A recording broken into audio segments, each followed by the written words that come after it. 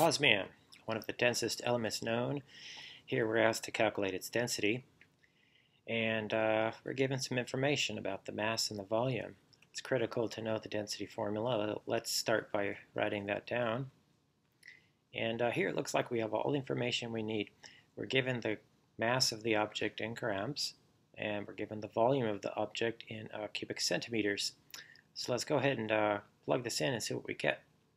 2.72 grams divided by 0.121 cubic centimeters.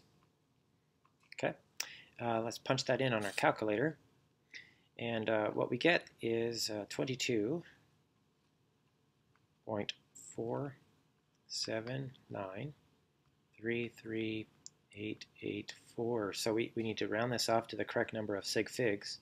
There are 3 sig figs here. This 0 is just a leading 0. 3 here. So we want to round it off to the tens place. Now this digit is greater than 5, so we want to round it up to 22.5. Now we got the number. Let's think about the units. We have grams in the numerator and cubic centimeters in the denominator. So the units are grams per cubic centimeter. Okay, thanks for watching.